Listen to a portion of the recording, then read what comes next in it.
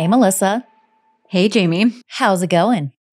Good. I'm in LA with you. I know. And it's kind of funny for me to even ask you, how's it going? Because I kind of already know how it's going because you've been at my house for 2 days.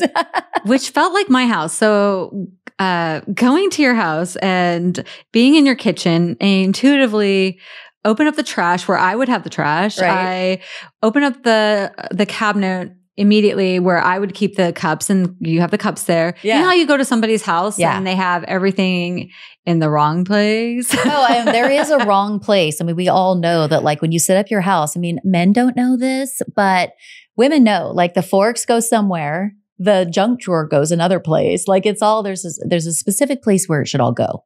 There's a work triangle. Oh my God, so smart. And I love that you said that because you're right. It's like the sink, the range, and the fridge have to form like the triangle, the work triangle. The only thing that I get confused is should the dishwasher be on the right side of the sink or the left side? Oh, honey, the left. But I'm right-handed. And so like I'm a right-handed person who, like if I were to ride a skateboard, which I don't know how, I would put my right foot on it and push with my left. If I'm right-handed, which I am, it feels weird to me to turn to my right to put dishes. I would rather turn to my left. I don't know why. But what about you? So my dishwasher's on the left. Yeah, mine too. I did a remodel on my house. It's a 1975 A-frame, and the kitchen was 70s. I had to use all the same plumbing. I couldn't move it around because it was what it was. Like it would have cost a lot of money. Like move the sink or anything. So I had to work with the footprint of the kitchen. Yeah. And so weird that we have the same things. You have the same range that I have. Yeah. Your fridge is very, like how you have your fridge organized. The handles that we talked about are the same. The countertops, like, I don't know, we just have a lot of the same taste. So I'm glad you feel comfortable. We love having you at my house. And I hope that you absolutely love that my 100-pound German Shepherd wants to sleep with you every night. He literally forces his way into your bedroom and you're like, Shadow, scoot, scoot. Like, dude. Well, it's appropriate name Shadow because he follows. He's your shadow. Yeah, he's my shadow. Yeah, he stalks you. But yeah, my dogs are really excited that you're there. They're actually trying to abandon me to go to you, which is making me a little bit jealous. But I know it'll all just be temporary. Well, your dog tried to French kiss me. Yeah, you can have your dog back. He 100% literally jumped on your head and tried to French kiss you, which was amazing. But I love having you at my house. We're getting a lot done. You just told me the great news that you're actually coming back next week. So we're going to get even more done. I love having you here in LA, but we came to the studio today to tackle a very complex and long-standing serial murder case that is all over the news. And although Lipstick and Lies, as the name implies, is a female-centric show, it covers cases that cater to our fascination with female perpetrators, whether it's, female killers, con artists, all of the above. But what's unique that I think the listeners are going to find out toward the end of this episode is that, Melissa, you have a unique connection to the Gilgo Beach Murders case that came about fairly recently. And I really want to talk about that. And it's for very good reason, but you've got some insight that nobody else has. And given your background, which I know you've talked about ad nauseum, but given your background, you already had somewhat of a connection to the case in that sense. But now you have a true connection because we'll talk about that toward the end of the episode. But July 13th was on Friday, July 13th, my phone was blowing up. It was the arrest of Rex Heuermann, and he is the alleged Long Island serial killer. And it was revealed that he had a wife and 2 adult children. So my phone was just going crazy. People were texting me saying, have you heard the news? They caught the alleged Long Island serial killer and he has a family. And to me, it instantly brought back memories of 1995 when my father was arrested and the detectives came to our home and interrogated my mother and myself. Interrogated my mother. And it was just a refresher of almost, well, how many years ago was that? A lifetime ago. It just brought it all back. And then I thought, well, then I started seeing the tabloids and the press and the media swarming this poor family. And you see the images of Asa, the estranged wife of Rex, just downbeaten. And I felt like I was a voyeur to watching the media kick a woman while she's down. Yeah. And for those of you who may not know, Melissa talks about her father's arrest back in 1995. He had, unbeknownst to you and your family, he had been living a double life and was in fact a serial killer and was finally arrested in 1995. It absolutely blew your world up. It came was as 16. a complete shock. 16 years old. I absolutely had no idea about his double life. I mean, I'll be able to, over time, I'll tell you some stories that are, the red flags that I missed. But right now, what I want to speak about and what I'm so glad that we have this forum, I feel really empowered right now to have a voice, to have a platform, to have a voice. But going back to watching the news unfold of Asa and the adult children, Victoria and Christopher, it just brought it all back to me. And it also reminded me why I'm so vocal.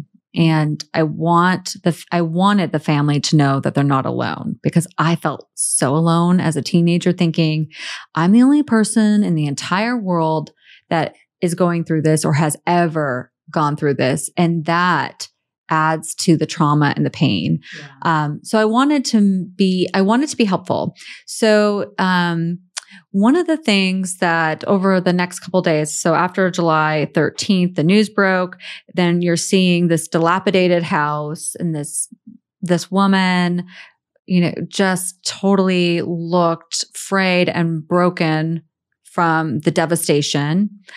Sitting on the porch, they then go into the home for, I think, 12 or 14 days. It's a long period. It was a long time that the feds were there and the authorities were there to collect evidence out of the home. And they were displaced. The family was displaced. And during that time period, I had a private conversation with my husband, Steve, who you are married to, Steve, by the way. Married. So we're both married to Steve. So I'm going to call. Does my husband get the honor of Steve 1? Who's older? Well, I'm older than you, but that doesn't mean my husband was born in April 1978. Okay, mine was born in 1978 as well. So what month? June. Oh, mine's older. Okay, so Steve's 2. I guess it's Steve 2. Older. All right, my husband, Steve 2. I'm sorry, Steve 2. We still love you too. Wait, they say first the worst, second the best. So okay, yeah. All right, I'll take it.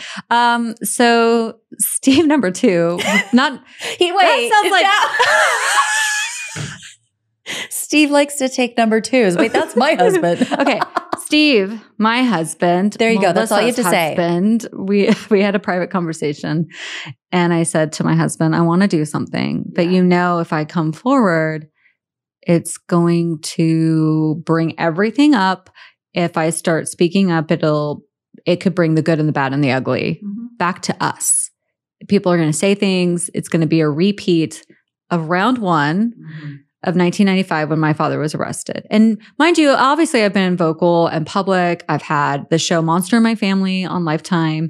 I did the podcast Happy Face and Happy Face presents Two Face. You've told this story. You've been very public about your story. Yeah. But it's another thing to be public with your story on a breaking case where everybody has a microscope on this family because they're going to be speculating. And so it's a different situation in that regards. Yeah. With my dad, it's adjudicated. It's over. He was found guilty. They're still in the beginning phases of they just charged Rex Heuermann. Yeah. Anyway, so it's like where you were back in 1995. And I know that you spoke with your husband, Steve, and your kids, and they gave you their blessing. They did. To go forward and get involved and help. Yeah. So that was the first hurdle. Like I wanted their blessing. The second hurdle is I wanted Asa's blessing because who wants to be a charity case? Who wants somebody to give unsolicited help? Yeah. And so I posted a TikTok video saying, hey, why don't we start a GoFundMe for Asa? And the reason why a GoFundMe is because I could tell that she was financially destitute. Mind you, that's not what the public thought. The public heard he was an architect and a business owner. Yeah, that's what they heard. And that they had multiple houses. But what the public I felt was missing is that she filed for a divorce immediately. And anybody who's been through a divorce knows that there's a financial restraining order that happens. You cannot sell your assets in the middle of a divorce. You can't liquidate anything. No, but when the feds are involved, it's another level. There's a freeze on assets. And so if she did have any assets or control of any of those assets prior to the feds coming in, she now doesn't. What I think we should do in a later episode is how to divorce a serial killer episode, because yes, I think it needs to be explained on the complexities of what happened when you're divorcing somebody who's in prison and they're under investigation, because it's very not different than just the standard divorce that you and I have gotten before. Knowing you, Melissa, and us being friends and knowing your background, it made perfect sense to me that this case hit different for you than it does for me and for virtually everybody else. And it makes perfect sense that you would be somebody who would want to get involved. I know your intentions and I know all the work that you've done since your whole world was blown to pieces in 1995. I know all the work you've done for survivors and family members of killers. So I think what you're doing is extremely admirable. And I do want to have you kind of like walk me and the listeners through what's transpired after you were able to get in touch with Asa. And we'll do that at the end. And I really want to talk about the GoFundMe because that's the most important piece. But so a little background as far as where I'm at with this case. A few years ago, I covered the Lisk serial killer case, Gilgo Murders case on my podcast, Murderish. And I've always been interested in it. It's just a horribly tragic case. And I think that my interest in it lies, I probably share a lot of other people's interest, all the usual stuff.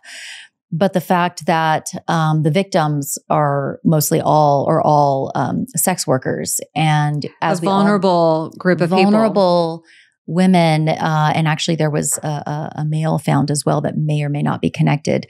But vulnerable women who don't get the same treatment when they go missing or get murdered. They just don't. And that actual thing happened in this case.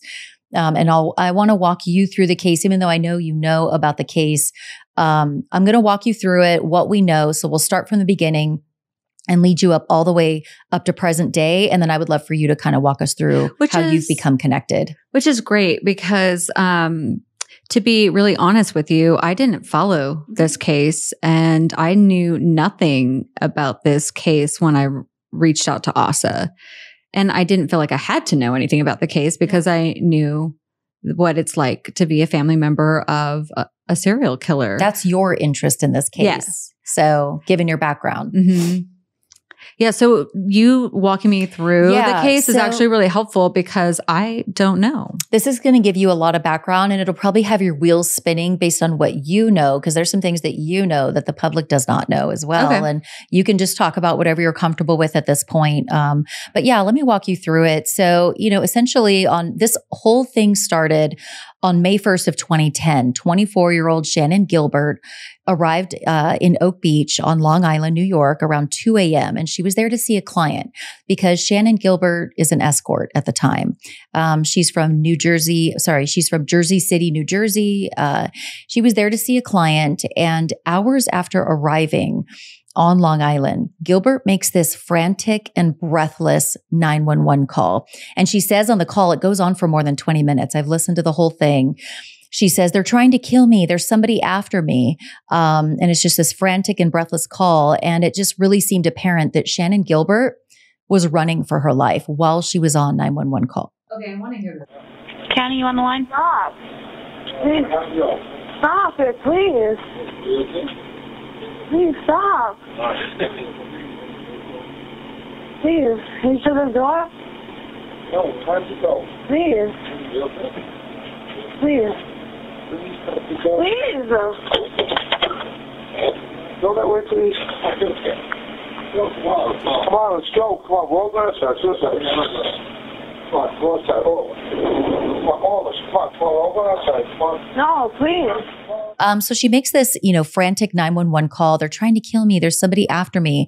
And it seemed obvious that Shannon Gilbert was definitely running for her life during part of the 20-minute plus phone call. And more on that later. We'll go over the call in a little bit more detail. But that 911 call led to a string of grisly discoveries after that.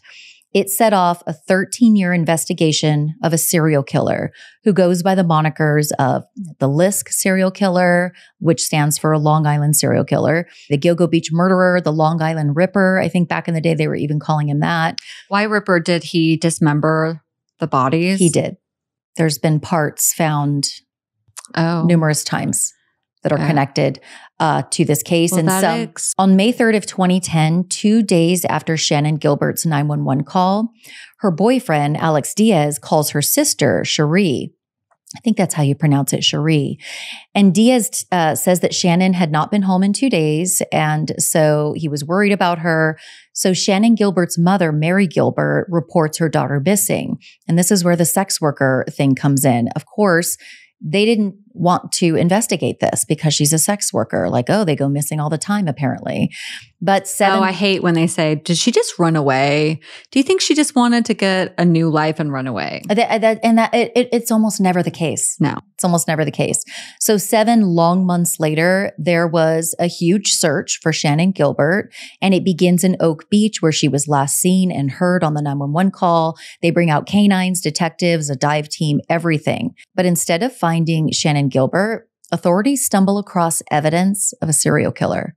And they really did quite literally stumble across it. In December of 2010, there was a Suffolk County officer who was just out on a routine training call, or like a routine training exercise with a canine unit off the side of Ocean Parkway near Gilgo Beach.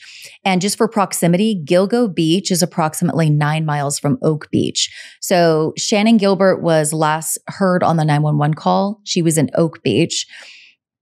Gilgo Beach is where this officer from Suffolk County is with the canine unit, just doing some training exercises. And they're about 9 miles from each other. Now, underneath the dense brush in Gilgo Beach, the officer found a disintegrated burlap sack. Inside were the skeletal remains of Melissa Bartholomew, 24-year-old petite 4'10" woman from the Bronx. I should let you know that the burlap sack is a camo. It's not like... Oh, it's not like the beige color this wall? It's camouflage? It's camouflage. Did he have a military background? Not that that would matter, but... I don't know. I just want to, that is to camouflage the body. So Makes visually, sense. I just want you to know it's not... It's not beige. Because I'm picturing beige. Well, like the burlap that people put in their farmhouse look. It's, Camouflage. Okay, that's interesting. Well, he didn't want people to find these bodies, the person that killed them. So 2 days later, after they find the remains of Melissa Bartholomew, 2 days later, they find the remains of 3 more women. And that would be Maureen Brainerd Barnes, 25 years old. She's a single mother from Norwich, Connecticut. Amber Costello, 27 years old from Babylon, New York. And Megan Waterman, 22-year-old single mother from Hauppauge, New York. And these 4 women would be referred to as the Gilgo Four. And it's, later found out that all these women had a lot in common. They had struggled financially and eventually became sex workers. And that's really... Did they fit a certain type? Are they petite? Are they... For the most part, from what I can see in photos, they're on the thinner side, mostly white women, younger in their 20s. Well, serial killers normally have a type. Yeah, and I can't wait to talk to Dr. Michelle Ward about that. Mm-hmm. But yeah, I have read, statistics that Ted Bundy had a type. It's been widely reported that it seemed like he had a type, but I don't know that they all have a type, but I think it's pretty common. My dad had a type. He liked really thin, wafy type of women. Okay. And my dad was 6'6". So I'm wondering if Rex Huermann liked petite, little, like smaller petite Easier to women control. for control. Yeah. reasons. It's so dark, but if you're putting yourself in the mind of this serial killer, it would make sense on a practical level. And of from what I can dismembering and carrying a dead body is carrying, dismembering, and controlling. And from talking to experts. So I've been working in true crime for over a decade, and I've met numerous experts, and they've all expressed to me that a dead body is like 3 times the weight. It's really heavy. yeah, So because it's dead weight. We've all heard that it's not as easy. I didn't put that together. Hello, Dead right? weight. Yeah, you're welcome. Dropping all the knowledge here. You ruined all the knowledge. that slogan for me, or that whatever that you want to call that, the little right dead weight. But I mean, it is true. It's like, everybody thinks like, oh yeah, like if I killed so-and-so, I could just pull their body. No, it's not that easy. So from a practical standpoint, maybe that was his type for practical reasons. I don't know enough about this case to know that was his type. But there was a case that I covered recently on Murderish, and that was the Nixium cult. Oh, yeah. And Keith Raniere, he had a type, and not saying he very was thin. a known serial killer, but he was maybe a psychopath, maybe a sociopath. He was just I covered that case when I worked on the Dr. Oz show. Okay. And I knocked on his door to get the story, and I went to the cult headquarters. Stop. Okay. That's a story for another day that we're going to need to dive into. Because that guy's a real POS. Alexis knows how I feel about him, which everybody feels this way about him. But going back to, he had a type. So these pieces of shit who go out and commit these heinous crimes, I mean, it's a thing. Like they often do have a type. So that's an interesting insight that you bring up. The people who knew the 4 women, the Gilgo 4, said that they had been hired before they died by a generous client on Long Island. And then they were never seen or heard from again. So that was kind of a tip, early on, that all these women were going to see, a generous client on Long Island. So it's very specific. And all the women had been dismembered, placed in a burlap sack, which we now know because of your insight that it was camo. And then they were hidden or submerged. So the killer did not want these women found. And it took years to find them. Weirdly, that it was circumstantial, like the odds. I know. He happened upon this, it wasn't supposed to happen. So interesting. And they put, and then here it's frustrating. And in Shannon Gilbert's case, they put out all this effort and came up with nothing at first. But then here this canine, exercise is going on, and whoops. And then eventually you're going to find, as we get further in, they do end up finding Shannon Gilbert.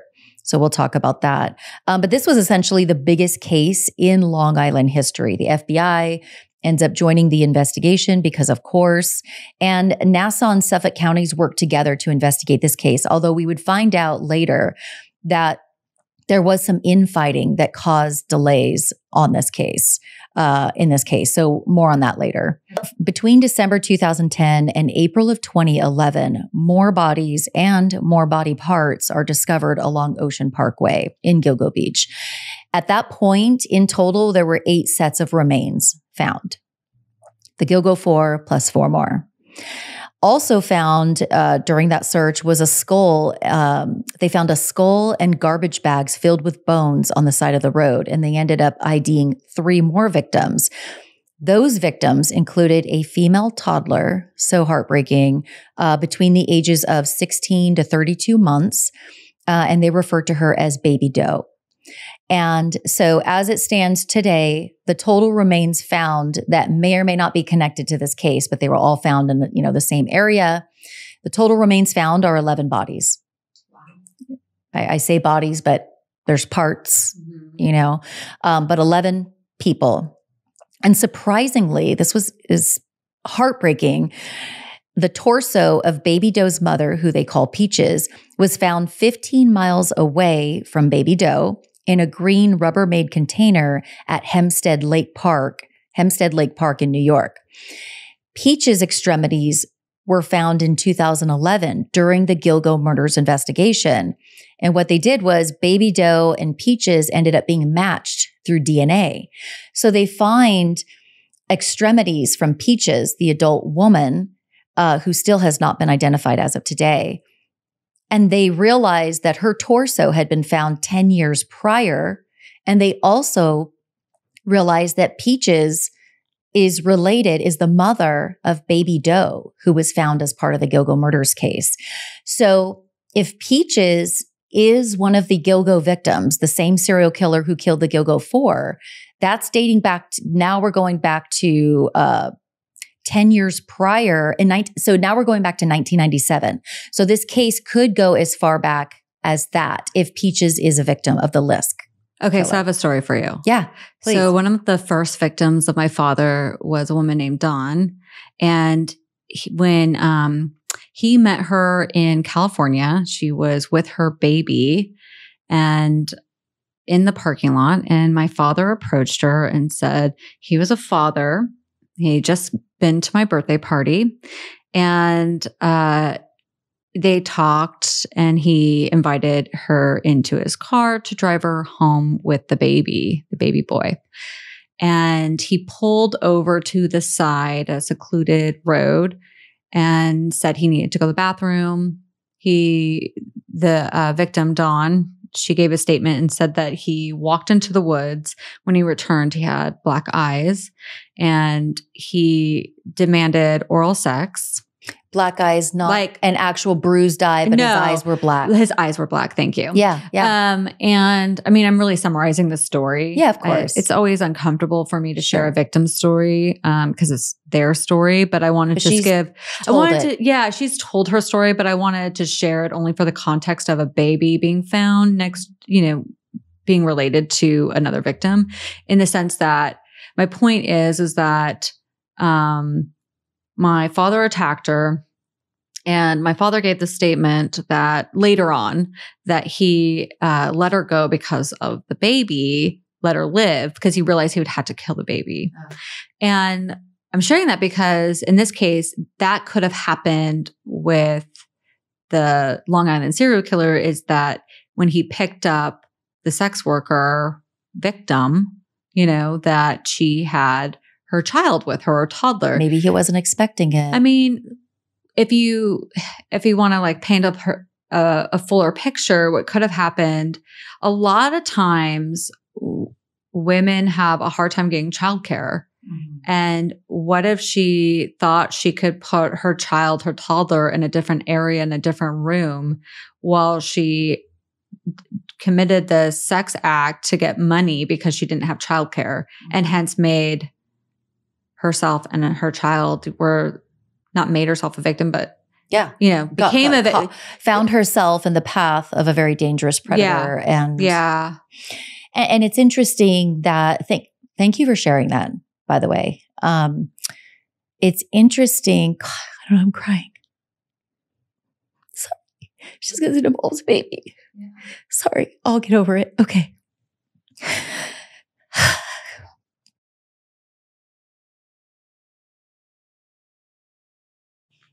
I mean, it's really heartbreaking when you think about these women as real people, that they're mothers, that they're trying to make a living, that sex work is more lucrative than a minimum wage job. She's trying to feed that baby, and she did not intend to put her baby in harm's way. It is a means of survival.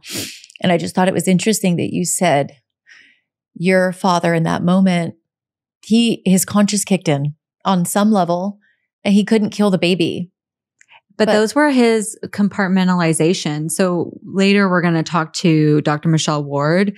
And what I have found working with serial killers is that they have compartments, like their own rules of life. Like, this is right, this is wrong, this is a yes, this is a no. Yeah. You are safe, you are not.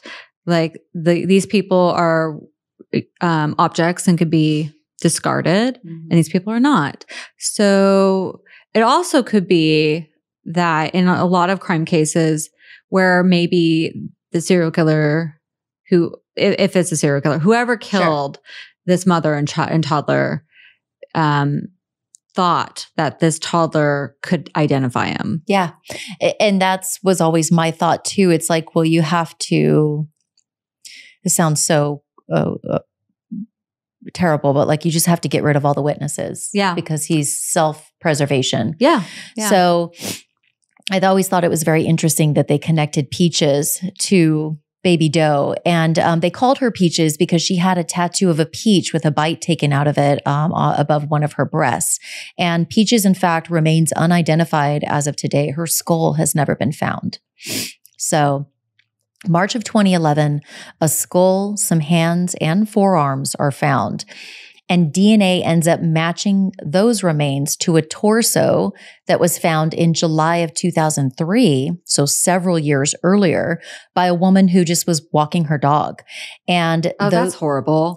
I feel bad for that lady. Well, I feel bad for the victim, of course. Of course, but it's all just so tragic. How traumatizing. Absolutely. I just cannot even imagine. And, those dismembered. But these people are just running into body parts and yes, there's no organized investigation. It feels like oh, oops, it's random. Wow, bodies. Yeah. And it's just, bag after bag and burlap sack after burlap sack. And those dismembered parts that woman walking her dog stumbled across, were 20-year-old Jessica Taylor, who was an escort who vanished in 2003. And a week after Jessica Taylor was identified, this is interesting, the body of an Asian John Doe was pulled from brush about a quarter mile from the remains of Melissa, Amber, Maureen, and Megan, the Gilgo Four. So the Asian John Doe appeared to have been dead for at least 5 years. His age was approximated at maybe 17 to 23 years old. Oh, really young. He was young, like the others. He was wearing women's clothing at the time of his death.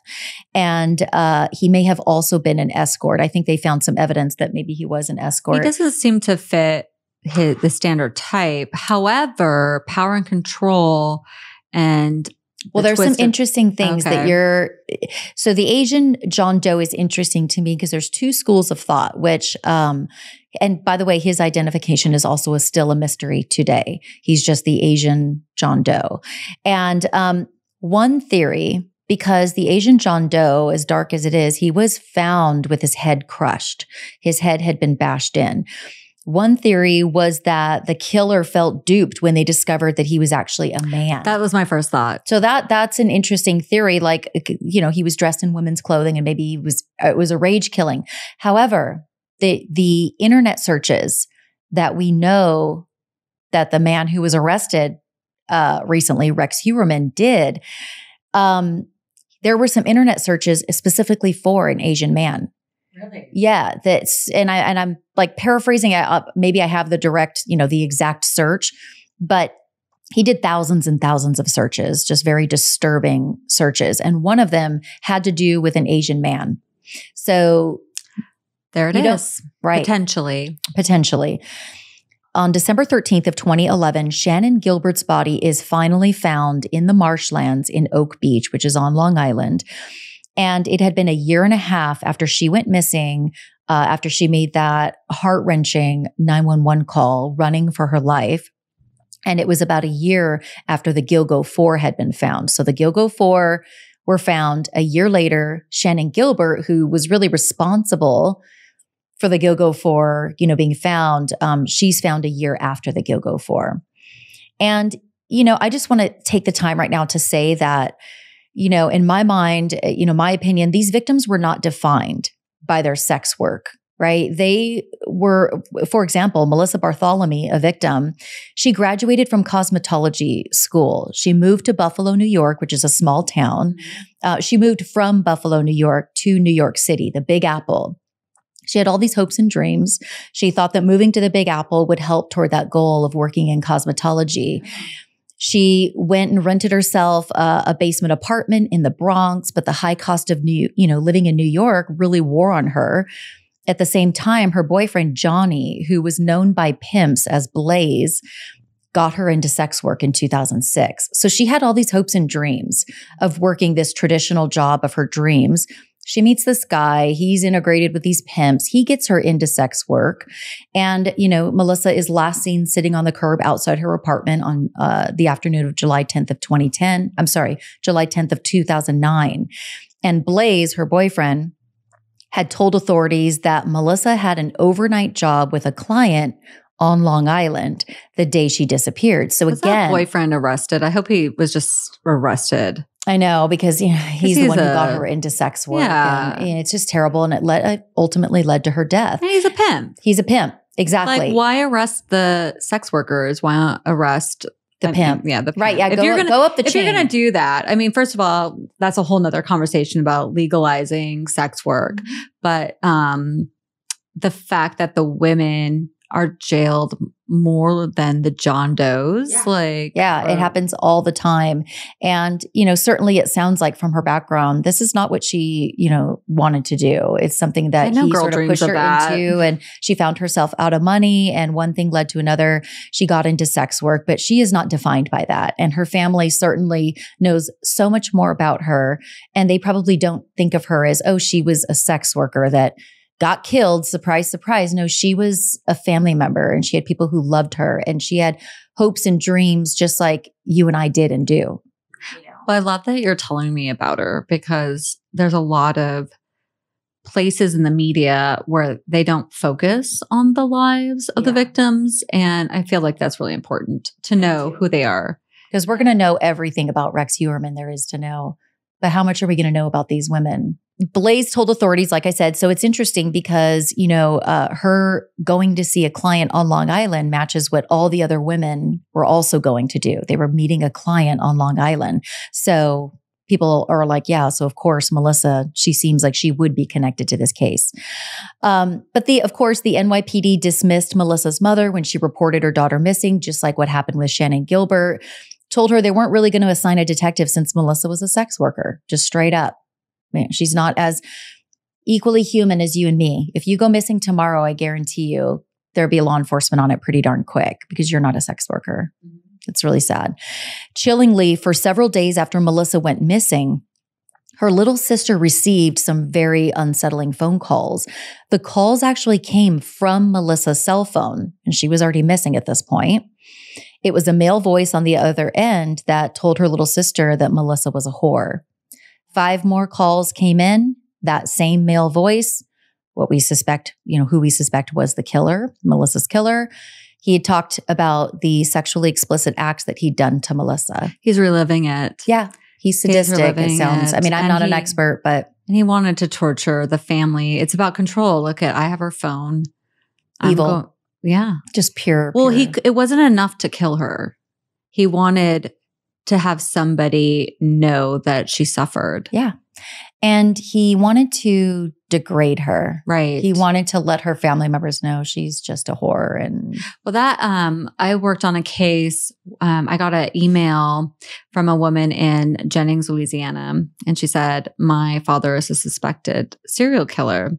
And I went down to the town in Louisiana, and I started to investigate that there was 8 sex workers, again, same story, different case, and how this serial killer would leave the bodies is that he would leave them nude with their legs spread out to embarrass the corpse, the woman. Yeah, he posed them. Posed them.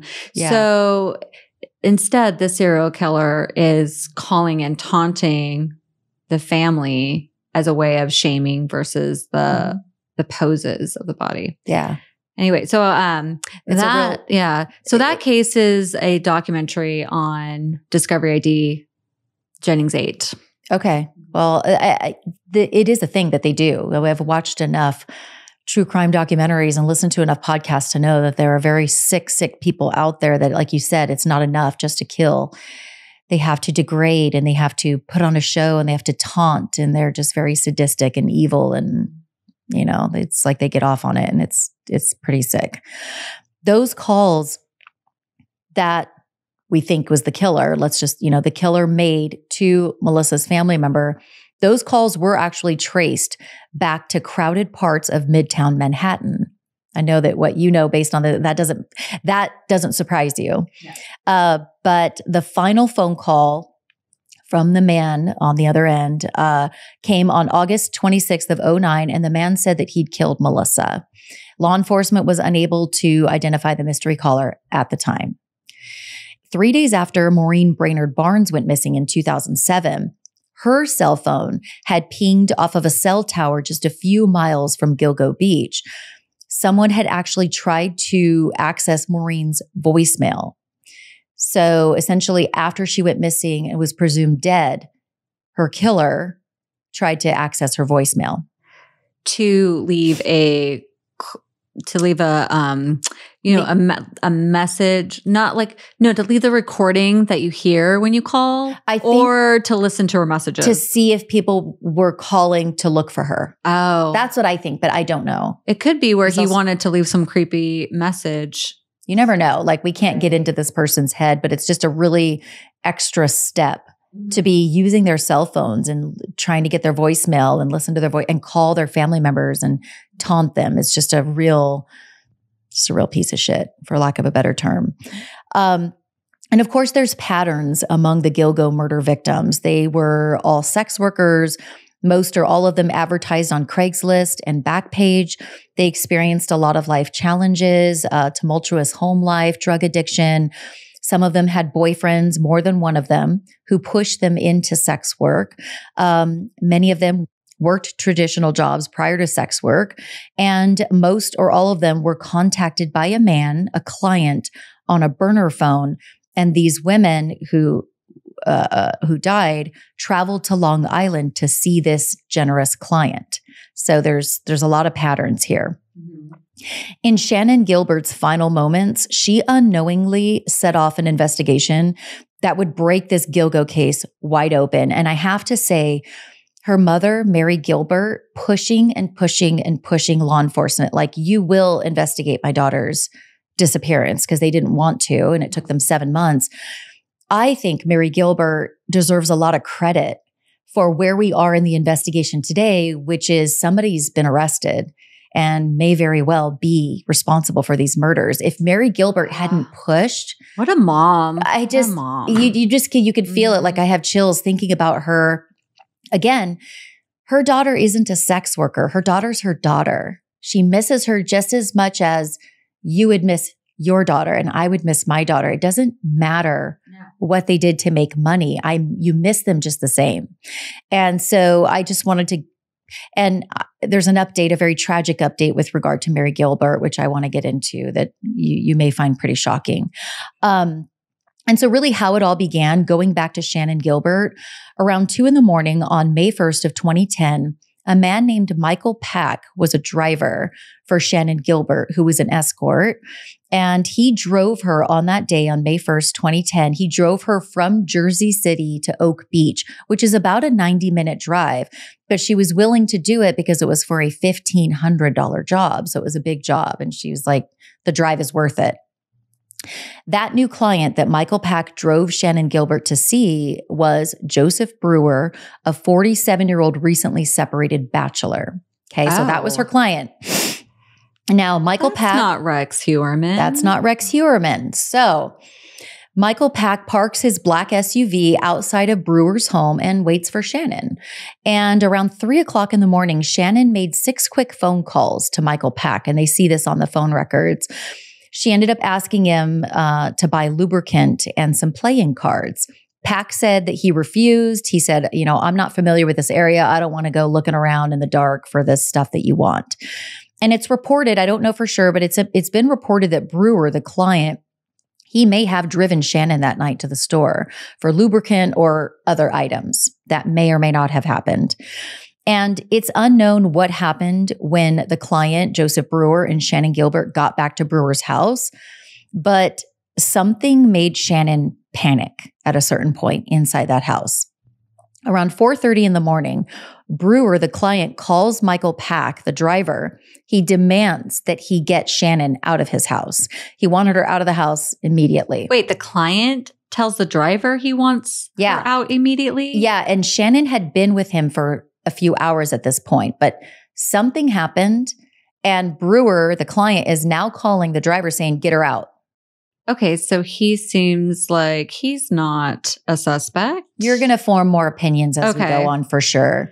So Brewer actually tried to forcibly remove Shannon from his house, but she went and hid behind his couch. She was afraid of something. She calls 911 from inside Brewer's house, hiding behind the couch, and says she did not want to leave the house. She refused to leave the house. Something outside was very scary to her, and we're going to get more into this. In the beginning of that 911 call that Shannon makes, she repeatedly says, there's somebody after me. There's somebody after me. But she's saying it somewhat calmly and quietly, I would say. If you listen to the tape, she's not like, there's somebody after me. There's somebody after me. And the 911 caller's like, wait, what? And she's like, there's somebody after me. She's behind the couch making this call. You can hear Brewer, the client, in the background telling Shannon that, okay, hey, and I'm paraphrasing, okay, just based on what I heard. You could hear him with his accent, like his East Coast, the Long Island accent. And he's saying, all right, I'm going upstairs now. You can leave now. You can leave. And she's not leaving. You can hear him in the background saying this. And then you can hear the driver, Michael Pack, in the background coming up to Shannon and almost kind of like giggling a little bit. He's like, are you okay? This is weird. I mean, he's this is really weird. I'm not following this situation. I can't make this out. It's going to be bizarre. There's a lot of different conclusions that you can draw, but there's more. Okay. So Michael Pack, the driver, who Shannon's very familiar with, he drove her to this, job that he probably drove her to others. They knew each other well. He's going up to her and he's in Brewer's house and he's just like, are you okay? And he's telling her, it's me, Michael. And Shannon says, she says to Michael Pack, presumably, she says, what are you going to do to me? Are you going to kill me? And then Pack says, are you crazy? He's like, let's go back to, and again, I'm paraphrasing on this one. He's like, are you crazy? Like, let's go back to Manhattan. We're near the water. We're on the ocean. And, I have to stop and say something that for a sex worker to call 911, that's a big deal because the last thing a sex worker wants to do is call law enforcement because they are doing something that's against the law. I had to explain themselves and get arrested. Yeah. So in my mind, Shannon Gilbert must have been extremely afraid to take that step. It's just my take on it. Is there any connection between Rex Heuermann and this client? That I don't know. But I wonder if it could come out later. But after you hear a little more, maybe you won't wonder that, but maybe you will. Okay. So Shannon, in my mind, if you listen to the 911 call, Shannon doesn't seem afraid of Joseph Brewer, the client. She wants to stay inside of his house.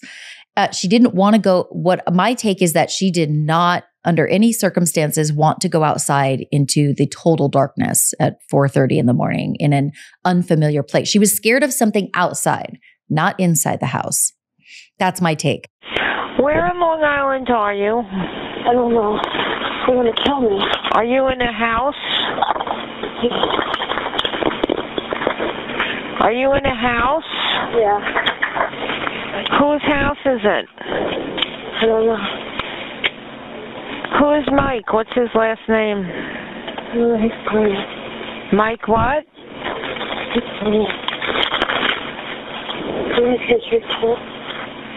How old are you?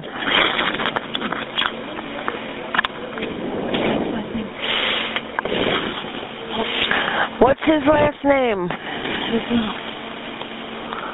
I hate to not play the entire thing because you can take things out of context if you only hear, bits and pieces. So I encourage anybody who's listening right now, go listen to the entire 20 plus minute call. It's going to be very insightful.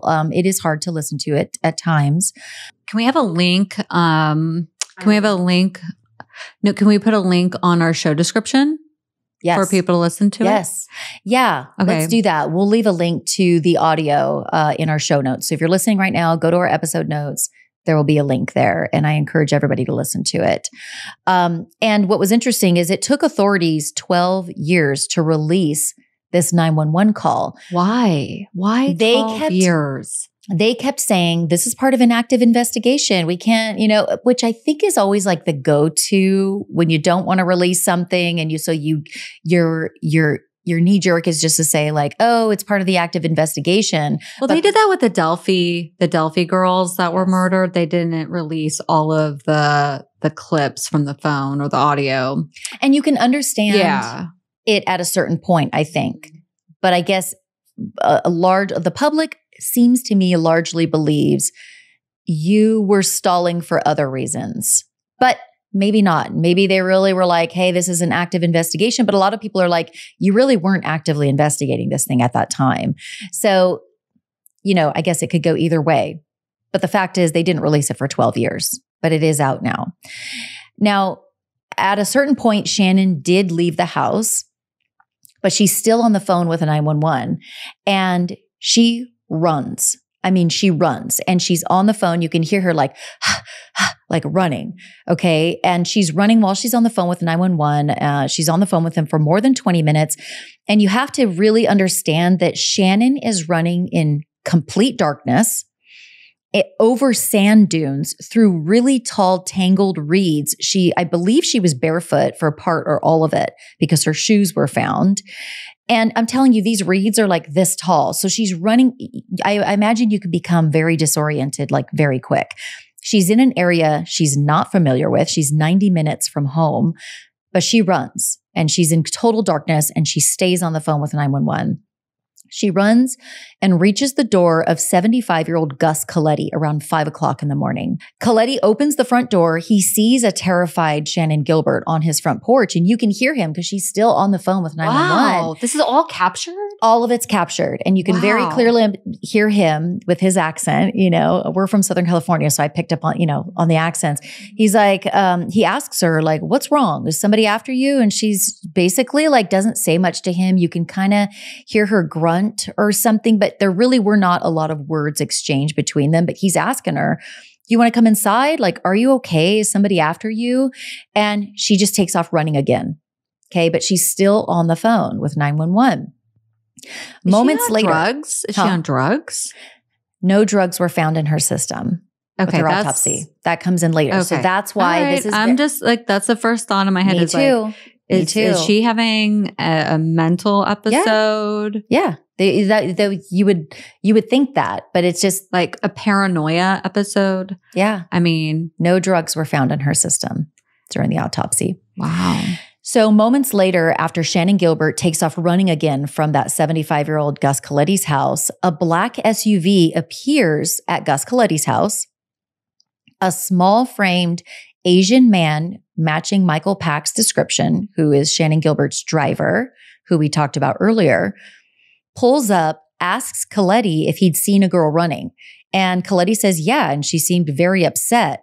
Coletti further tells Pack that he's already contacted emergency services, to which the Asian man who fits Pack's description replies, you should not have done that. She's going to be in a lot of trouble. Now, then Shannon, after she leaves Coletti's house, she's still on the phone with 911. This is very confusing. Yes, it is. This has been the biggest. And, I'm going to jump ahead. To this day, Shannon Gilbert has not been connected officially to the Gilgo case. And in fact, the Suffolk County Police or law enforcement, they don't believe she's connected to the case. They believe she accidentally drowned in the marsh that night. So I'll talk a little bit about that. Okay. Yeah, this is going to have your wheels spinning. It is. They are. It's very. Spinning. But Shannon was obviously afraid of something. She's running for her life, it seems like. She runs to another woman's house named Barbara Brennan. She lives in the same neighborhood as Gus Coletti. She runs to the house. Barbara hears the knocks on the door, calls 911. While she's on the phone with 911, the most eerie thing is that you can hear Shannon Gilbert's knocks on the door. And they're frantic and they're loud. Oh. It just gave me chills when I was listening to it. Where is that call? Do we have a link to that as well? The link that I have is going to have all of this on it. Wow. Yeah. It's the entire 911 call that goes on for more than 20 minutes. And that call, there were a total of 3 911 calls. Shannon Gilbert's, Barbara Brennan, and Gus Coletti. They all called separately. And those are all, I believe, available. I know that I heard Barbara Brennan's. Mm-hmm. I heard Gus Coletti's voice on Shannon Gilbert's call. I don't think that I've heard Gus Coletti's call to 911, but he may have made it after Shannon left. That's my impression. So Barbara calls 911. You can hear knocking on the door as she's saying to the 911 operator, and I'm paraphrasing. She says, like, somebody's knocking on my door, but I'm not going to let her inside because there's a woman on her porch knocking frantically. And this elderly lady, I don't know how old she was, but she seemed to be a bit elderly. She's not going to answer the door. She doesn't know this woman, but she does the right thing and she calls 911. So she never opens the door for Shannon. You can hear Shannon knocking, but Shannon does, in fact, eventually just leave and takes off running again, which is still being caught. Her breathless running is being caught on this 911 call that just goes on for 20 minutes. And the awful thing is that you hear the last human contact that Shannon Gilbert had before she died, right before she died. Because what happens is Shannon runs off again from that lady neighbor's house. And there are these tall weeds, tall ocean weeds, the reeds, I think is what they're called. And they're very tall. They look to me like they're as tall as us. Mm-hmm. But you see on a map that there's this thin trench, almost like somebody took, I'm not using the right terms, but like a lawnmower and cut a little path, like a long path. And I had read later that they did that like for mosquito prevention or something like that. So it's theorized that Shannon ran along that path with these tall, weeds on each side of her in total darkness. And that was on December 13th of 2011. You can hear really heavy breathing as Shannon continues running. There's no talking. It's just like she just will not stop running. Okay. Shannon's body would not be found until a year and a half later on December 13th of 2011. Wait. In that marsh. What's the end of the 911 call? How does it end? The ending, if I can remember correctly, is her running through the marsh, but not saying anything. During part of the call, you can hear Shannon's blood-curdling screams. And my theory is that that's when she saw the SUV approaching, or she was afraid of something. And she's like, like blood, high-pitched. But I think the end of the call, if I'm remembering correctly, is just her breathing hard and running. And then her body's found in that marsh a year and a half later. Well, if you're running and hiding, you're not going to scream. But if you're captured, you're going to scream. Yeah. So something, and that happened before the last part of the call, like she screams at some point. So something scares her. Mm-hmm. And Gus Coletti, in fact, reported that when the black SUV pulled up, which was being driven supposedly by Michael Pack, Shannon's driver, because he described him and he matched the description, that Shannon went and hid behind a boat. She did not want to be found. And so it seems apparent she didn't want to go with Michael Pack, who she knew well, who drove her to the job.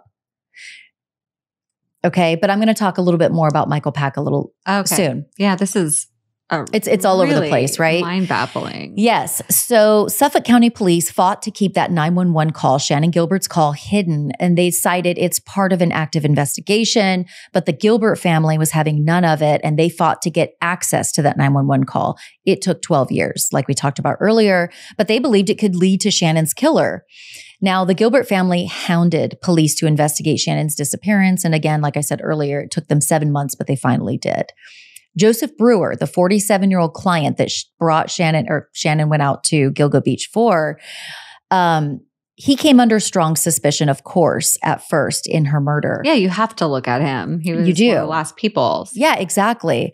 Okay, so he came under strong suspicion. The FBI in December of 2010, the police, the FBI surround his home, and his home is located only 3 miles from where 4 sets of remains were found. So of course he's a suspect. Plus Shannon was at his house. Wait, are there multiple killers operating on Long Island? That's been theorized. Okay. So Brewer actually was cooperative with investigators. He claimed he had nothing to do with Shannon's disappearance. And after questioning and a search of his Oak Beach home and seizing his vehicle, he's ruled out as a suspect. Okay. So if he's totally innocent, That's traumatizing. It is. And you hear him on the call. Like, it seems pretty obvious he did not kill Shannon Gilbert. He wanted her out of the house. You can hear him. So Shannon's driver, Michael Pack, also came under suspicion. And he claimed that he drove around for hours that night looking for her, finally gave up around dawn and ended up driving home. Early on in the investigation, they did clear Michael Pack as a suspect. And you know, I will say after listening, Shannon seemed to be running away from Michael Pack because at one point you can hear her on the call while she's in Brewer's house and she's talking to Michael Pack. She's like, "You're in it all along." In what? Like, you were in it all along. That's what she says to him. I don't know what she's talking about, but you've got to listen to the call. Mm-hmm. So, of course, when I first, covered this case, I thought, God, Michael Pack had something to do with this. She's running from him. She clearly does not want to go home. Otherwise, she would have gotten into his SUV and got out of Dodge, but she didn't. She didn't want to be with him. She didn't want to leave Joseph Brewer's house. She didn't want to go with Pack, who she knew well. So it's all very mysterious, but Pack was cleared as a suspect. Now, back to the 2010 investigation, a criminal profile of the killer was developed. They determined that it's likely a man in his mid-20s to mid-40s, highly intelligent, wealthy, with a highly sadistic streak. Compare that to who's been arrested.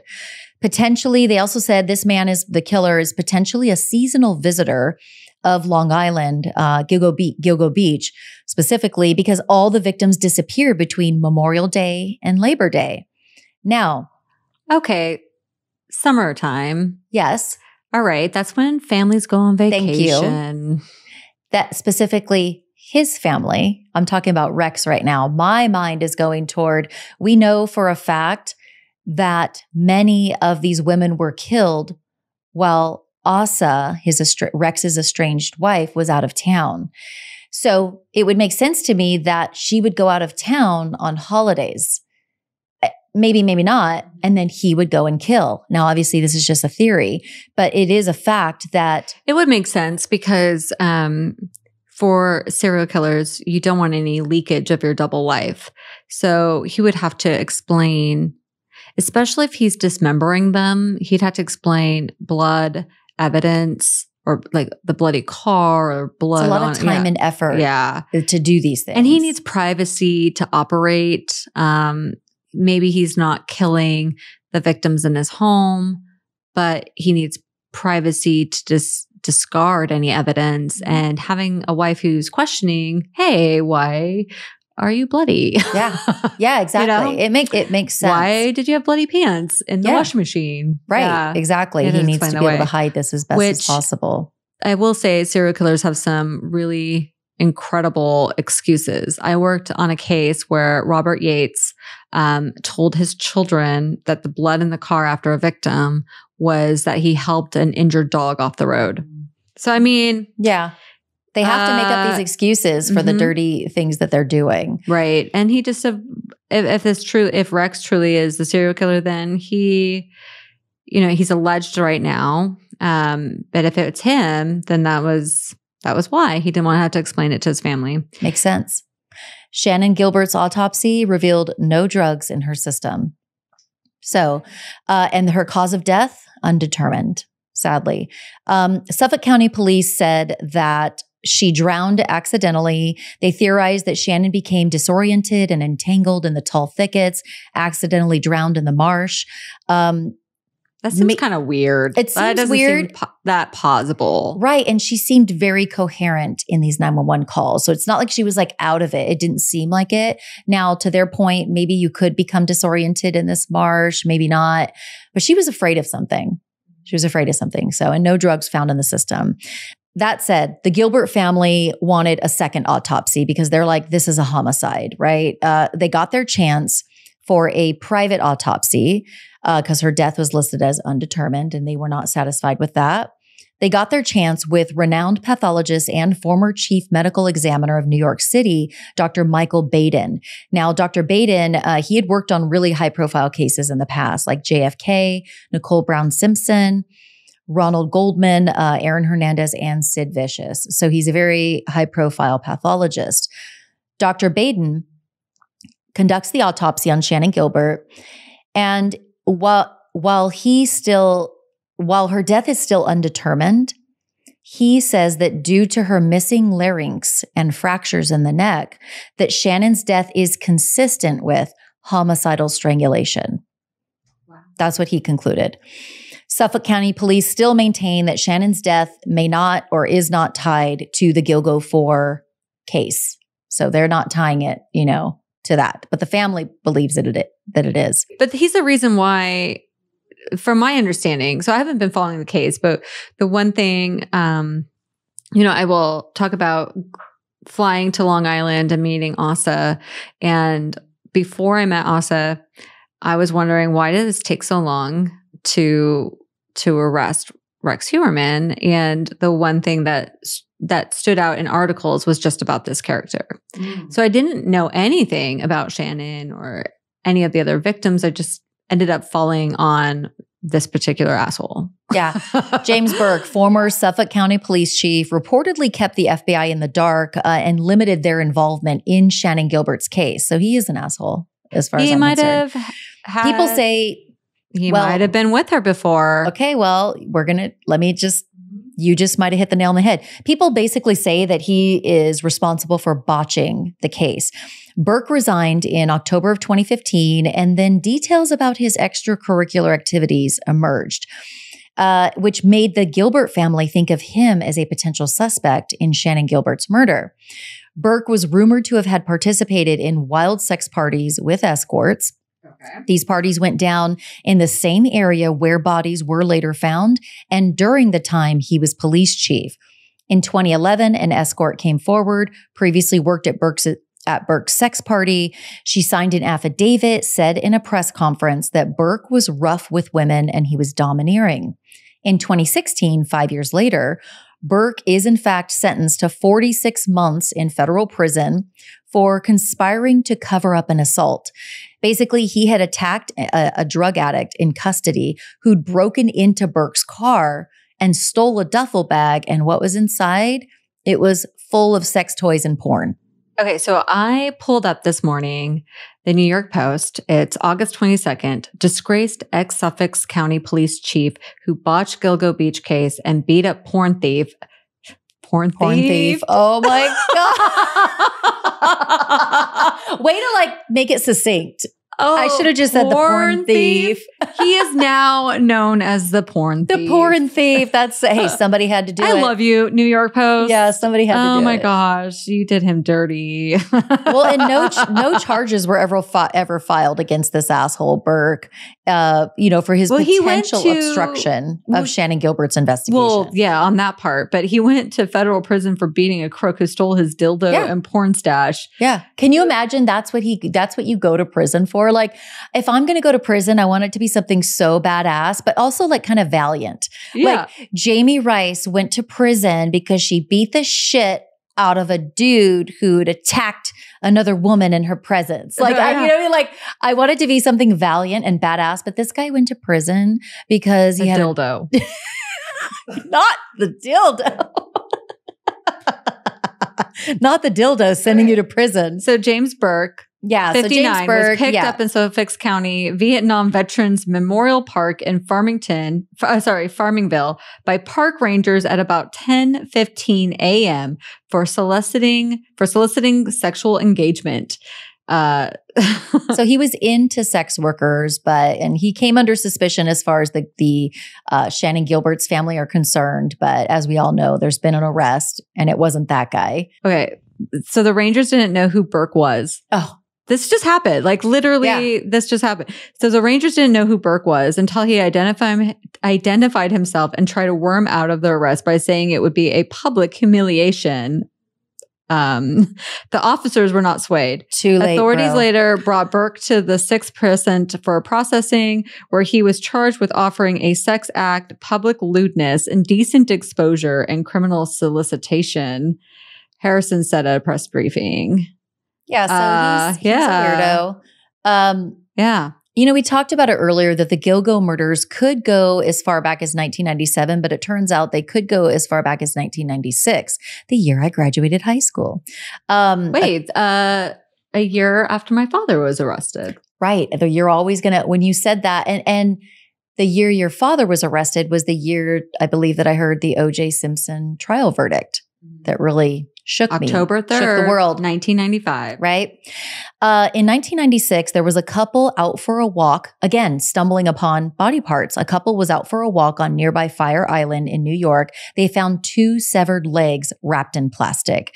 The legs were a DNA match to bodies found on Gilgo Beach between 2010 and 2011, which is when the other, like the Gilgo 4 were found. So this body could be part of the case that was found back in 1996. Parts were found.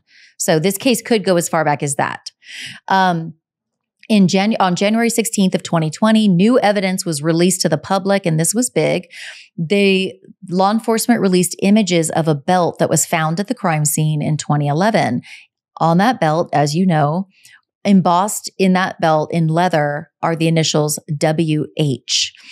And now this matches with Rex Heuermann, the man who stands charged with some of these murders, right, as of recently, matched Rex Heuermann's grandfather, William Heuermann, who died in 1964. So there's that WH. We don't know for sure, maybe you do, if that belt was Rex's grandfather's, but it certainly does match the initials.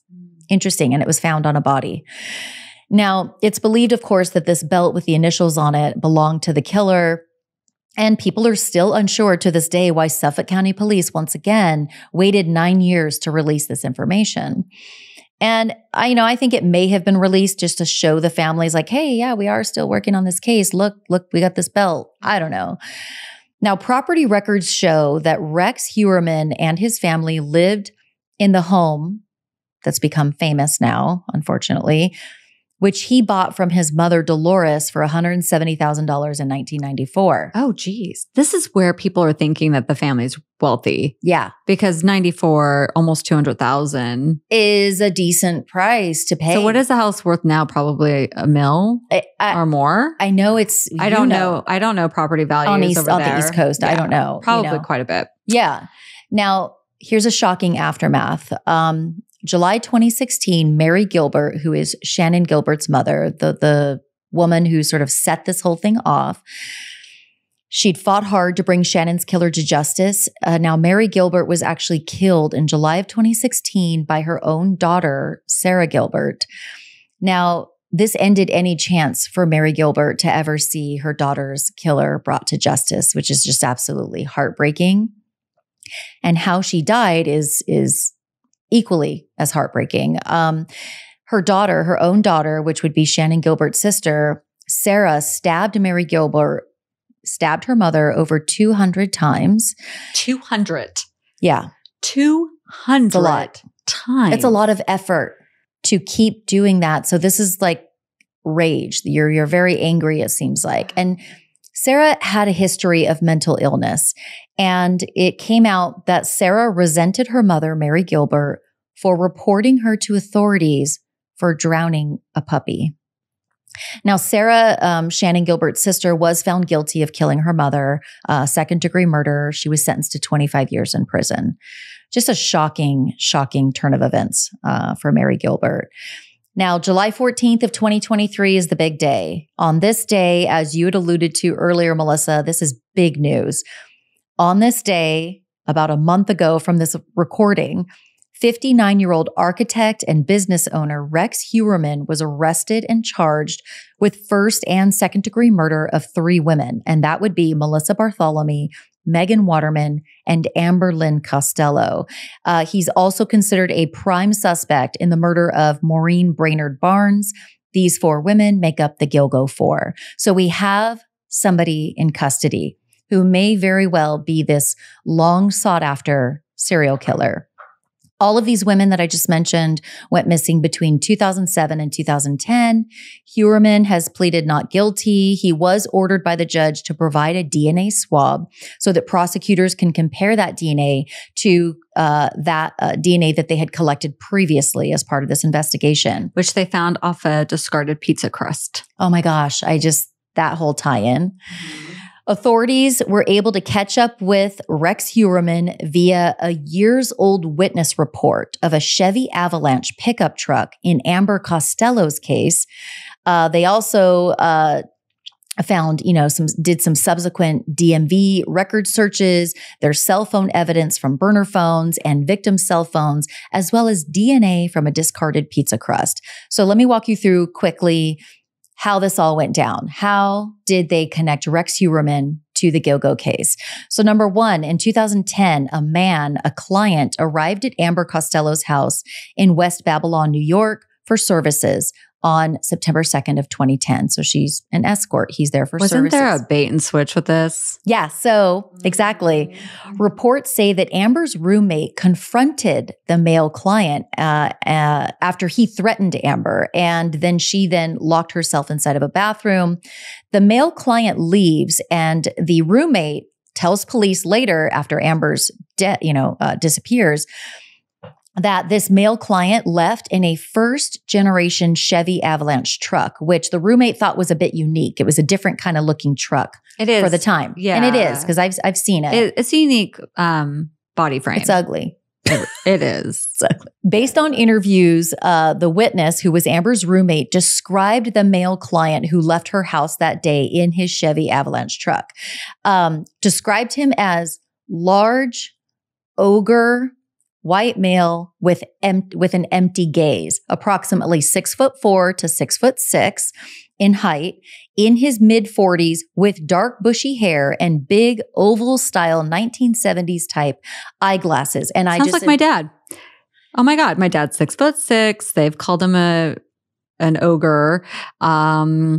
He has a wavy hair and he wears 1970s Dahmer glasses. Okay, well, that's just one of the many Is that weird? things that is similar about your dad's case to this. He was case. actually in his 30s when he was arrested. My dad was. So that's the only thing that.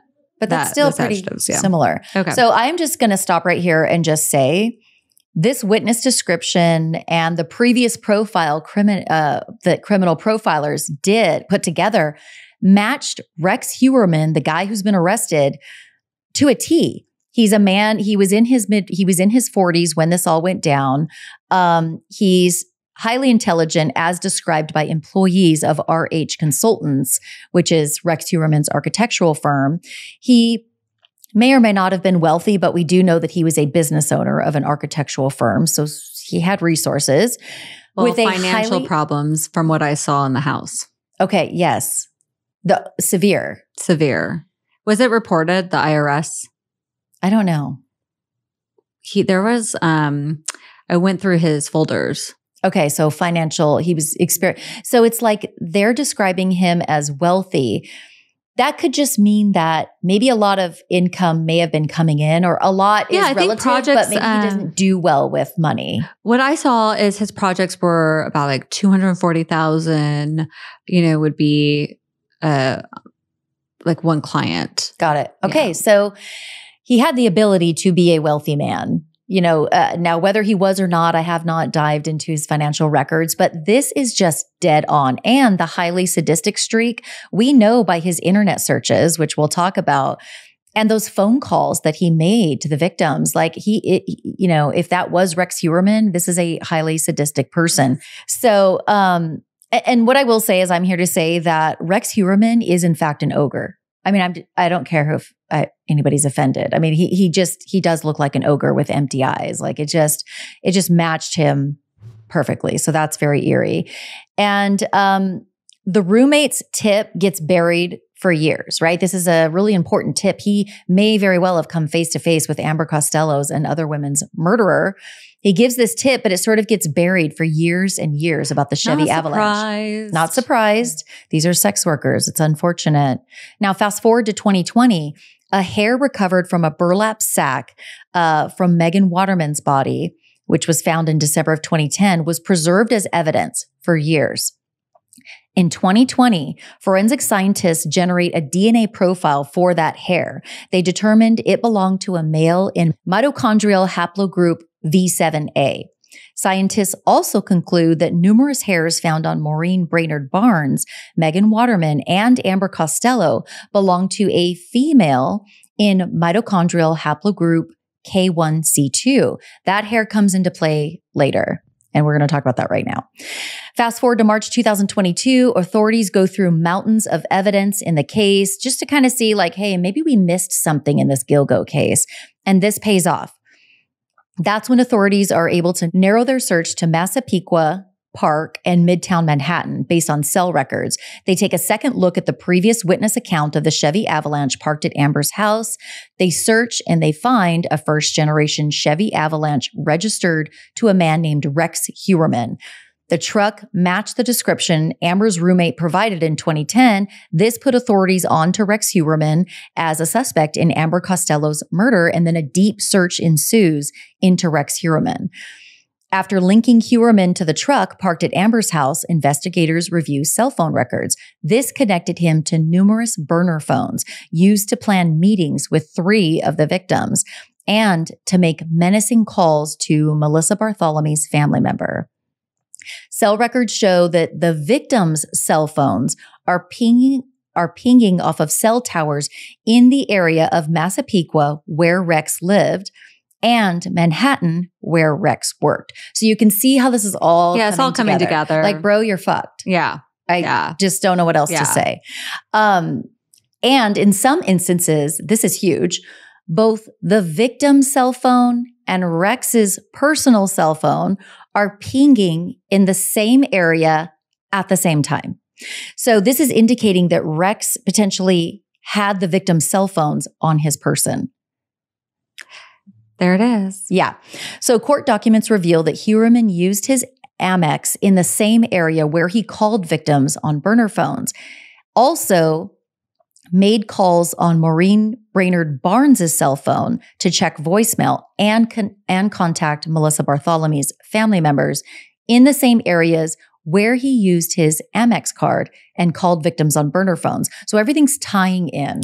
Yeah, I see this. They're circling in. It's very apparent. Very apparent. So then July 2022, a detective goes to Rex Heuermann's house, retrieves 11 bottles from the trash can of Rex's home. Suffolk County Crime Lab swabs those bottles and sends the DNA. I didn't know about that. I just thought about the pizza crust. That's what I heard. This is how they tied it. Oh, it's so interesting. Got it. So after they collect the 11 bottles, send them off for DNA testing. Then they find also that Heuermann had a Tinder account. Detectives linked this Tinder account back to his Amex card, which was used to make Google Play payments to Tinder. Now follow me for just 1 second. I'm going to tie it all up right here. Tinder records show that Rex went by the name Andy on his Tinder profile. The Tinder profile, Andy, is linked to one of the burner phones linked to Rex Heuermann. The burner phone was linked to an email account that was created in 2011, and a search warrant on that email account revealed selfie photos likely taken by Rex Heuermann and sent to sex workers to solicit services. So how much, tell me you are a serial killer without telling me you're a serial killer. I obviously he stands accused and innocent before proven guilty, but they've got a very strong case. It's a very strong case. I'm looking forward to the trial to see how his attorney spins this. Absolutely. This is going to be so... What I know about the justice system and about trials is like, who has a better story? Who has the most believable story? But now we have DNA, and DNA tells the story. It absolutely tells a story. And we've been with this DNA evidence thing for long enough to know that it's solid evidence. So basically, they find all these searches that Rex Heuermann apparently did, thousands of internet searches. Not only was he searching into specific details for the Gilgo Murders case, he was also searching very disturbing and detailed violent acts against what I will say is a specific type of girl, sometimes underage. I refuse to repeat here what those searches were because it's hard. It's not good. So anybody who wants to go Google that, you can see, but I can tell you that his searches were deeply what might be helpful to people listening in is if we put a link to the arrest warrant paperwork, and you they can read it yourself. You can read everything that we've just discussed, and some of the reports out there are redacted, some of them are not, but we could just have maybe the full unredacted document for those who want to seek it out. I just don't want to trigger anybody. It's and some people might not have headphones on, like we requested, and there might be children listening. Yeah, we can just tell you that the information is out there. I can tell you with 100% certainty it's deeply disturbing and disgusting, and so the information is out there if you'd like to read it. January 2023, a year after authorities discover the Chevy Avalanche registered to Heuermann, while they're doing surveillance, that team recovers a pizza box on Fifth Avenue in Manhattan outside of Heuermann's office, and they see Rex Heuermann outside of his office and discard the pizza box. So what do? Of course, they go pick it up. They find some pizza crust, which of course they send to the lab. February of 2023, a month, DNA testing from profiles created from one of the 11 bottles indicated, so on the one of the 11 bottles taken from the Heuermann's trash, indicated that a female individual belonging to mitochondrial haplogroup K1C2 is connected to that bottle. This is the same mitochondrial haplogroup as female hairs found on 3 of the victims. Okay. Not the crust. So authorities believe that that female is Heuermann's wife, estranged wife, Asa. April of 2023, 2 months later, a male hair which was found on one of the victims is sent to the forensic lab for testing. A month later, surveillance footage shows Heuermann purchasing minutes for one of those burner phones. So this is just more evidence. Then in June of 2023, the lab concludes that male hair found on a victim and the pizza crust had the same mitochondrial DNA profiles, excluding 99.96% of the North American population. Let that sink in. What that means is that a hair found on a Gilgo victim has a DNA profile that matches pizza crust that they saw Rex Heuermann discard. And those two DNA profiles can only belong to 0.04% of the North American population. And Rex Heuermann is in that tiny 0.04% population of people based on the damn has a lot of work to do. His lawyer You're fucked. Yeah. Excuse my language, but yeah, it's over. So this takes us to where we are today. July of 2023, Heuermann is arrested and charged. He's currently on suicide watch. There was a lot of infighting between the agencies, which I'm sure caused delays in this case. Now, former high school classmates describe Heuermann as a recluse, very quiet, sometimes bullied, a loner. Apparently, he was bullied and then he grew bigger, taller, and then certain people became afraid of him. There are accounts of him snapping. More women, sex workers, have come forward recently and talked about their interactions with Rex Heuermann. Nicole Brass, a former escort, described publicly. Oh, I've been talking to her. Okay, so yeah, we can have her on the podcast if the listeners want her on to. That would be talk. Amazing. Yeah, well, she escaped him, according to her report, which I have no reason not to believe. So Nicole Brass, she's a former escort. She described publicly how she escaped an encounter with Heuermann sometime between 2014 and 2016. Brass said that Heuermann got excited when talking about the remains of the Gilgo murder victims. There are employees. Yes, it's Nikki Brass. Is that so? You've been talking to her? I've been talking to Nikki Brass. She's a beauty, by the way. Yeah, she's so pretty, and I'll message her and see if she would like to join us to have a conversation. Yeah, well, I'm sure she has a lot of insight, and thank God that she survived. Yeah, I told her she did a fabulous job on going on, I think, CNN.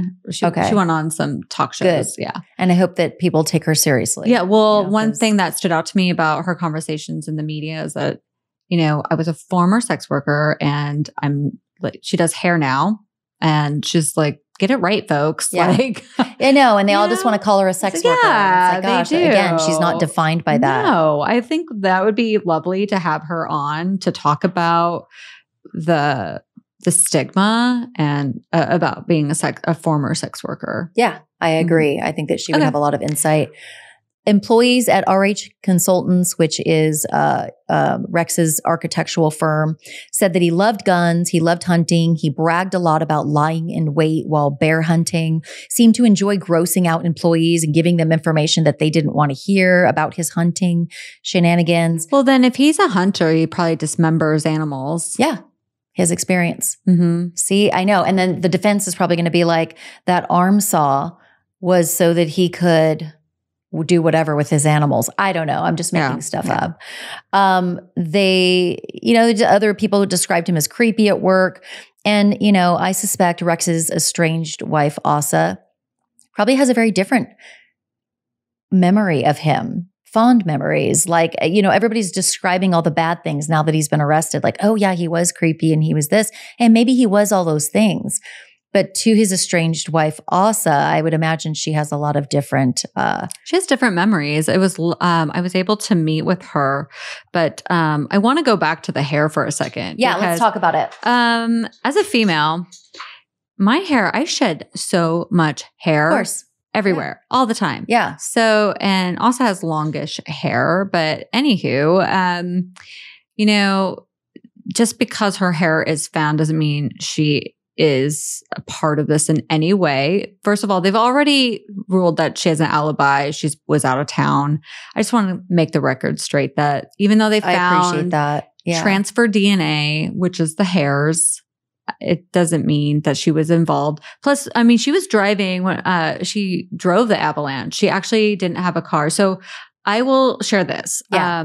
The day that Rex was arrested, the same time, the feds went to her house and told her, we have a warrant and we're going to search this and you need to leave. And they seized the car, but they helped her go get a rental car. And then Asa went to her father, lives nearby. He's elderly and very sick. And the press quickly found where she was at and it was causing problems with her father's health. Mm-hmm. And so she issued a statement like, please, press, leave me alone. You're hurting my family, my elderly family, extended family members. So Asa left her father's house with her 2 adult children, Victoria and Christopher, and slept in the rental car for this period of time. Also, I want to share that when the feds seized the home and the avalanche, they told her to pack an overnight bag. And Asa didn't know how long she was going to be away from the house. She thought it was going to be just a moment. And so she left her animals in the house. They trapped her animals and put them in a kill shelter.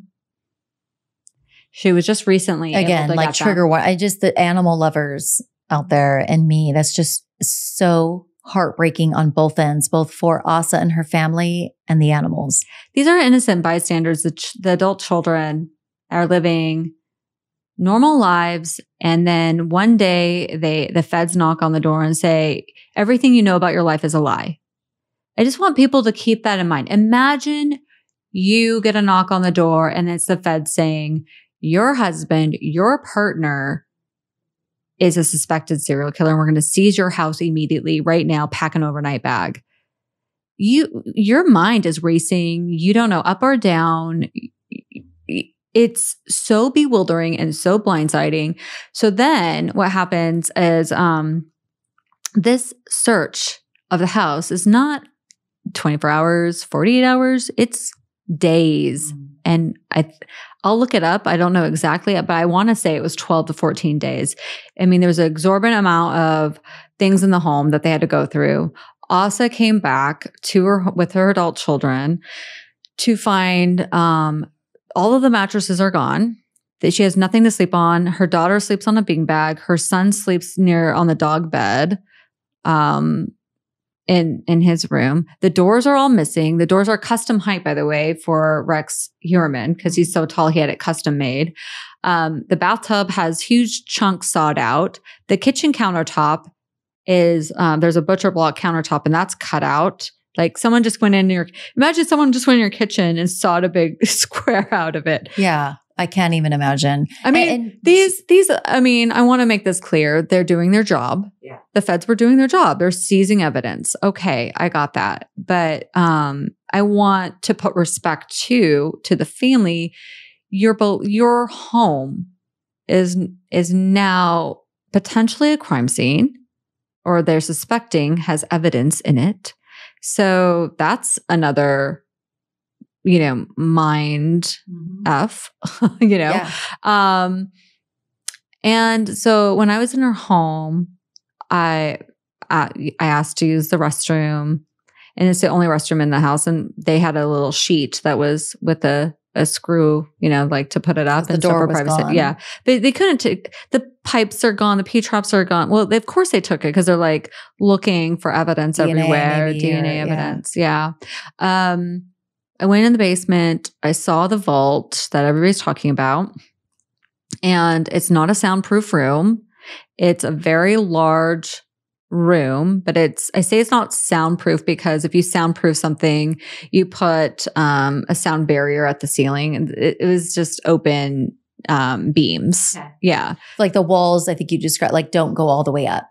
Yeah. So there's a gap. Yeah. And at there's the top. wood paneling inside. Yeah, it's not soundproof. It's Yeah, I know I had read somewhere that an interior decorator or designer had gone in the house and he had forbid her to go into this vaulted room. Well, the vaulted room carried all of the guns, and it was like a bank door, a big, huge bank vault door.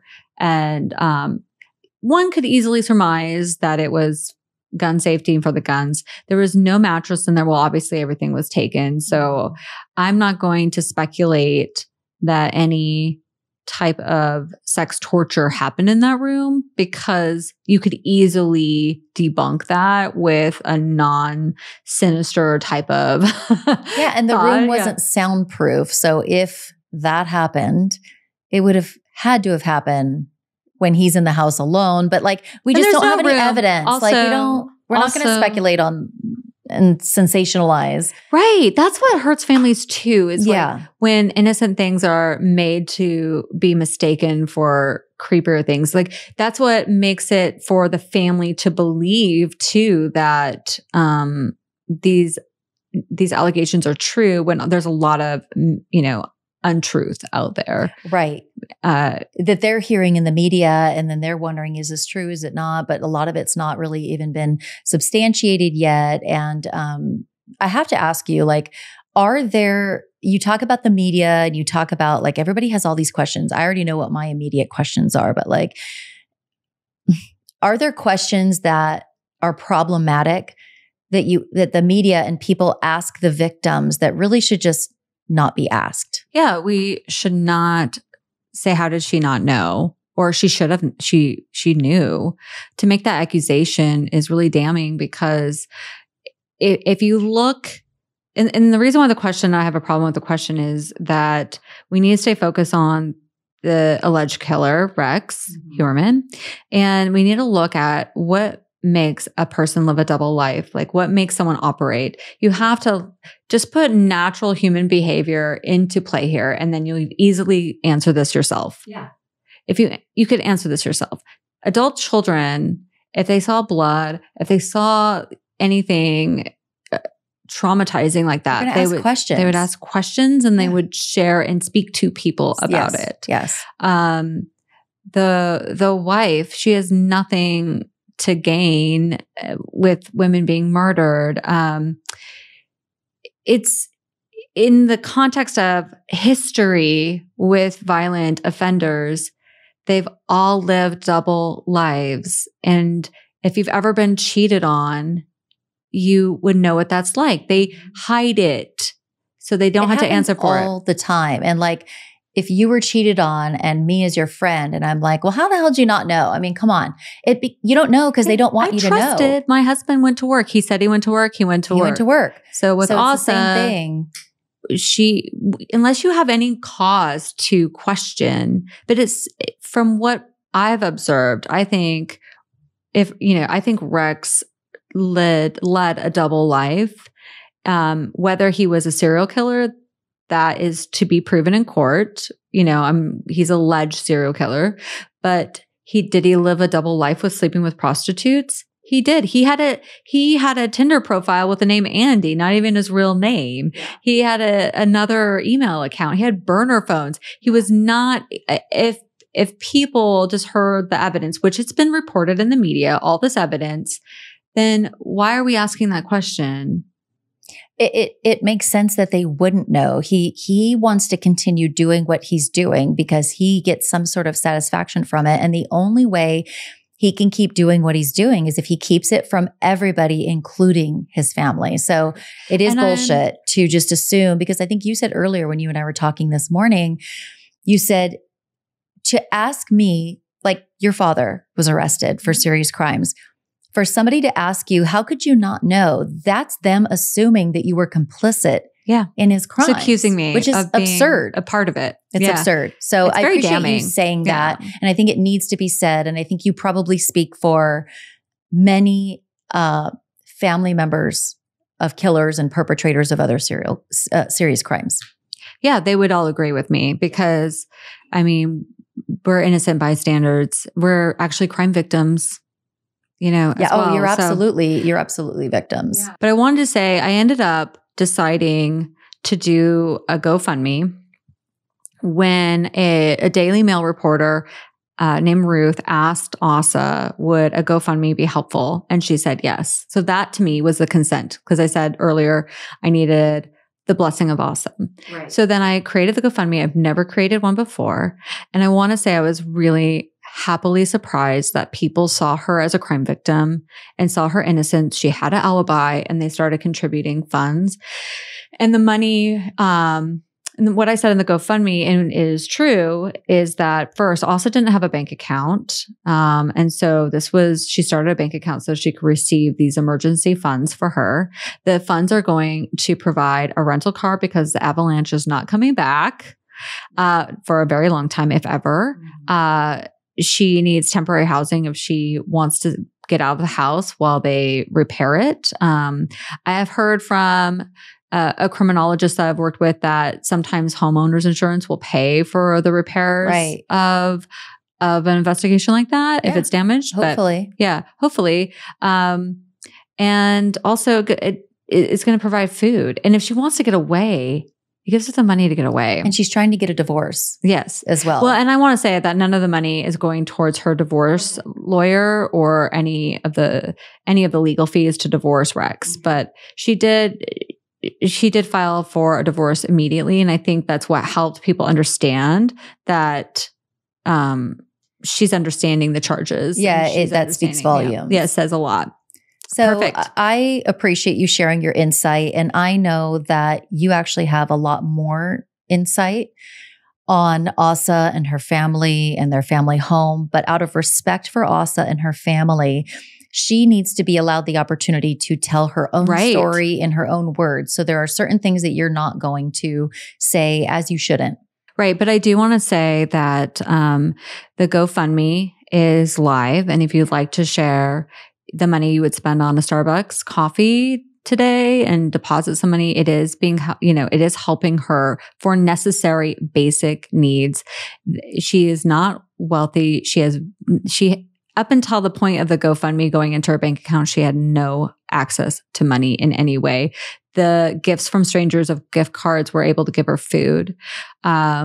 So just, know that. And also, when it comes to the families of the other victims, I am hoping for justice, and I'm also supporting them in telling their stories here. And give with you you more background that I don't think, like you said, we're going to learn everything about Rex Heuermann, but I think that you and I are not done talking about this case. Obviously, wow, we've really this went on a long time. This is a very complex and long-standing case, but I echo your sentiments, and I absolutely, for all victims, being the women who lost their lives and the man and the baby, I want justice for them and their families, and they absolutely deserve it. It does not matter what you do for a living. It does not matter. It doesn't matter. You're human. And I want Asa and her children to have some peace, to feel safe and secure, and be able to move forward. I don't know if you ever move on, but you move forward from this. And I think that what you're doing is amazing. And I think that the fact that the GoFundMe has raised, I believe, over $50,000 the last time I looked at it. Yeah, I haven't looked at it. On that. Other people feel the same way. So also, I want to share that I do share all the positive comments.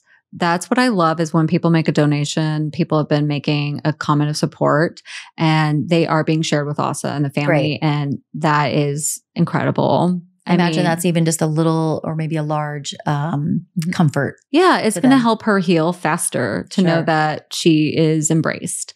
And, you know, she is right now, in my opinion, a living victim. And sadly, the other victims are not alive. And so all we can provide is justice for the deceased murdered victims. And hence why I created the GoFundMe for the living victims that need resources now to keep going. And it also, when something like this happens, and I want to be transparent, when something like this happens, a high profile case, when you're destitute and you need money, a lot of times people have to sell their story. So this affords her to not have to sell her story. That's a really good point. That puts pressure on her to speak before she's ready. You know, and like a lot of news agencies obviously don't pay for stories, but there are some outlets that will pay. And so let's just say we're both excited to talk to Dr. Michelle Ward. She is a criminal psychologist with a lot of experience in this very topic that we're talking about. She will be part 2 of this or part 3. I don't know how many parts. And you and I think we'll come back on at some point when you're able to share more without being disrespectful to the family. They've got to share first. But I appreciate you being here with me as always. And this was very insightful, heartbreaking. But I think more on it later. Yeah, there's so much more to share. I have a lot more to share that I can share. And then also I'm looking forward to Dr. Michelle Ward because we have 5 questions for her. Would you rathers that we, on the way here to the studio, Jamie and I had a good chuckle coming up with what are the questions we want to do as an icebreaker for Dr. Michelle Ward, this badass, beautiful PhD having Barbie doll. Yeah. But we've got a few would you rather questions because we feel like we want to break the ice. This was a very dark It was. We need some levity. We need a little bit of levity, but we are going to get her insight on this case and other cases how like it. Not to raise a serial killer. That's right. Oh, you just plugged Dr. Michelle Ward's podcast. Yay. All right, you guys, we'll see you back soon. We're not done talking about this case, but thanks for joining us. And Melissa, thank you. Thanks. Hey, lie detectors, leave a 5-star rating and drop your favorite lipstick in the review section because we lie detectors don't gatekeep. And follow us on Instagram and TikTok at Lipstick and Lies if you want to see behind the scenes and clips of us recording each episode and be a part of the lie detector community. Executive producers of Lipstick and Lies are Melissa Moore, myself, Jami Rice, and Sim Sarna. The podcast is co-produced by Cloud 10 Media. Subscribe to Lipstick and Lies so you don't miss an episode. We all know that crime is usually a good old boys club, but sometimes the truth lies behind lipstick.